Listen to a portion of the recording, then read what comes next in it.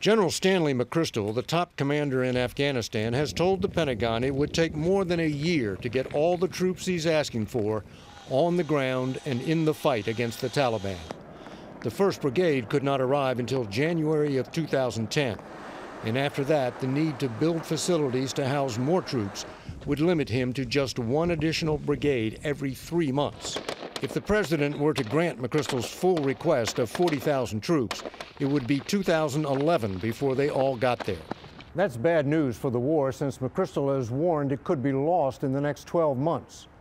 But it also means the president has plenty of time to decide whether to give McChrystal all the troops he wants. The White House is not happy with the way senior military leaders, beginning with Joint Chiefs Chairman Mullen, have handled the debate over Afghan strategy, boxing the president in with their public statements.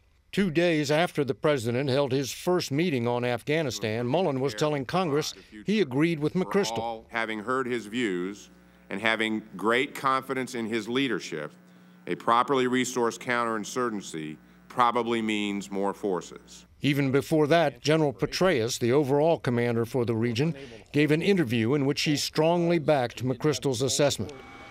As for McChrystal, he publicly dismissed a much more limited strategy favored by Vice President Biden. A strategy that does not leave Afghanistan in a stable position is probably a short-sighted strategy. The Afghan decision is the president's first moment of truth as commander-in-chief. It's also shaping up as a watershed in his relations with senior military leaders. David Martin, CBS News, The Pentagon.